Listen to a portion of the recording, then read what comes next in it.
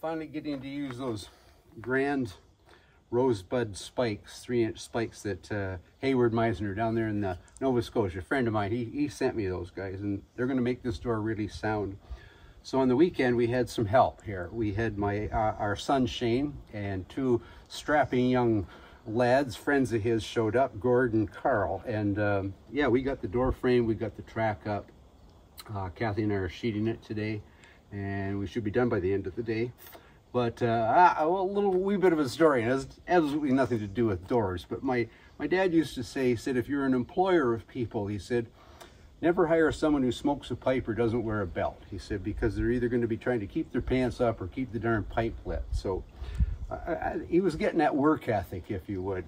And then Terry, in our comment section, said a story about this fella named Paddy over there in Ireland, and he complained to his boss that his wheelbarrow wasn't working right, and he wanted a new one. And the boss said, well, what's wrong with it?